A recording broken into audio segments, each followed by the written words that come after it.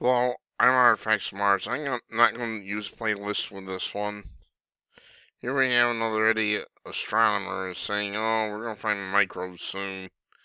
They keep stringing us along, when some of us have seen plant life and possibly even animal life in Mars photos for the longest time and relics and everything else.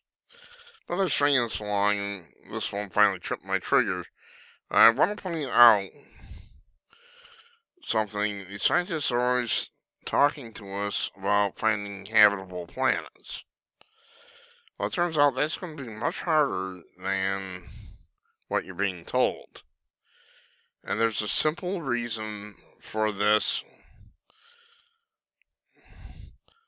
I'll show you in a minute. This guy is Chris Impey. Friend astronomer Chris Impey. Scientists are likely on the verge of detecting microbes on a planet out beyond our own. Nearby candidates such as Jupiter's moon, Europa, were thought to contain some of the conditions to support life. Same old game. They gotta keep you strung along. So I'm not gonna bother that idiot. There's so much in the Mars photos that's overwhelming. How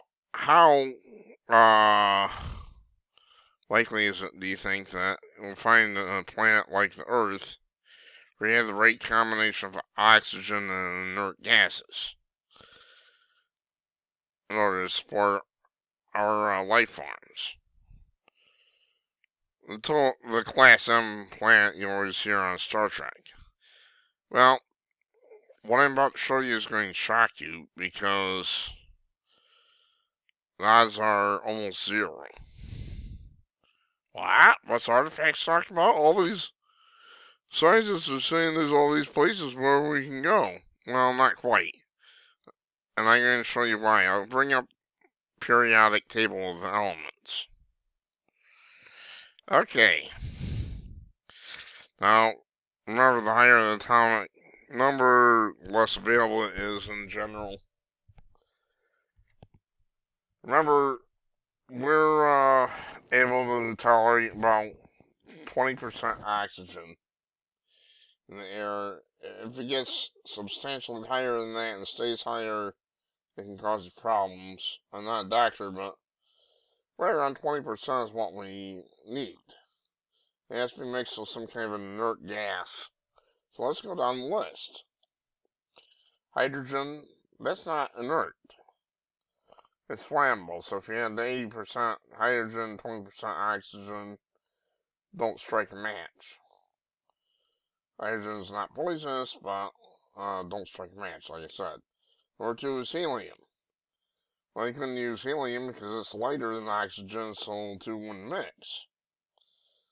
Lithium is a light metal, beryllium, boron, carbon.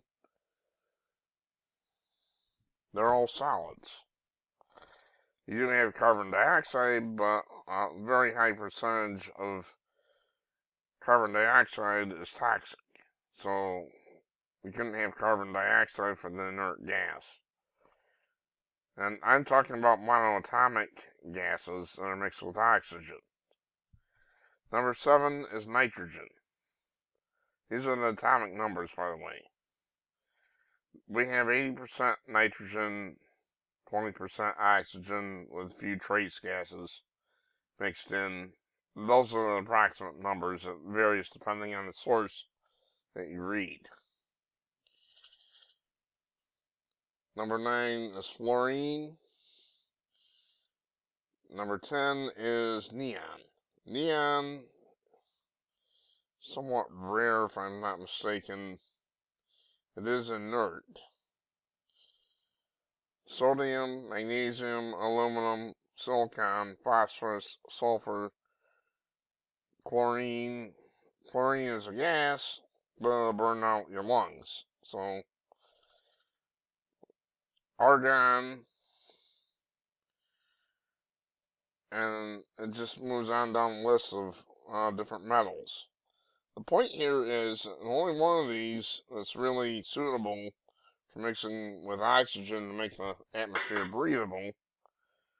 Turns out that's just what we have, nitrogen. There's a dirty little secret. I don't know about gases that have multiple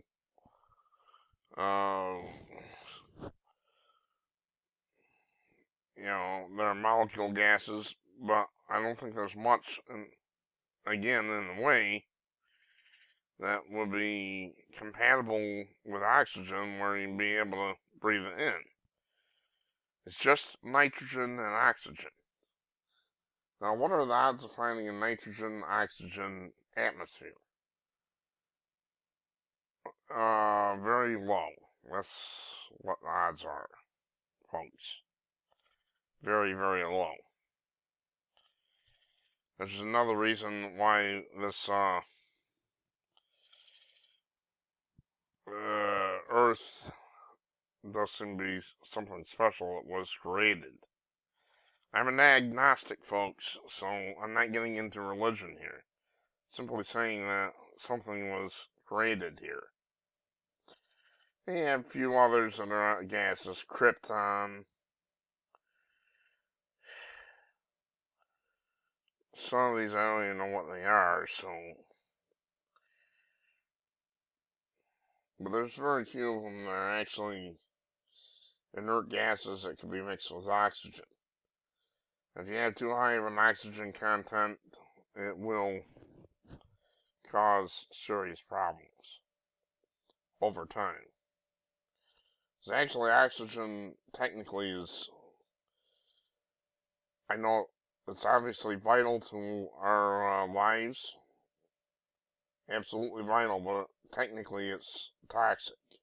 There's some kind of an adaptation that allows us to use it. I don't know what the adaptation is. Obviously necessary, but very high quantities that can cause problems if you stay in the quantities too long. So there you have it. The bottom line is finding a planet with the right mixture of oxygen and nitrogen is going to be a real pain in the neck. This is what the scientists aren't telling you. Yeah, both ways. If you want to say, well, this is a planet where we'll be able to go and live and breathe, work like on the Earth, I want you to show me where that planet is. Because it's going to be a real pain in the neck finding even one that has the right mixture. And will that planet actually have oxygen that's replenished by green plants?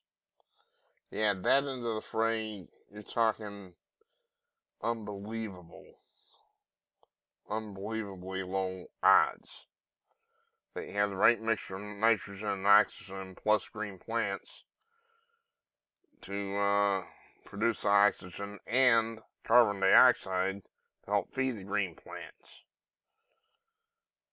Oh yeah, this Earth is something special, folks. No question about it. So chew on that for a while.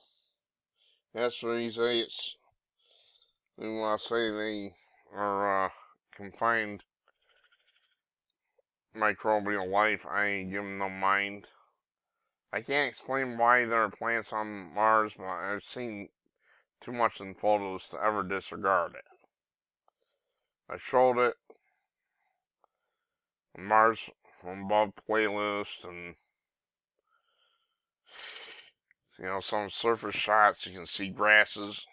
How that can be, I don't know. I only know what is. But for us, finding a planet where we can actually breathe and live is going to be real tough. Sorry, Gene baby, but there aren't that many Class M planets in this universe. I'm Artifacts Mars. Thanks for watching.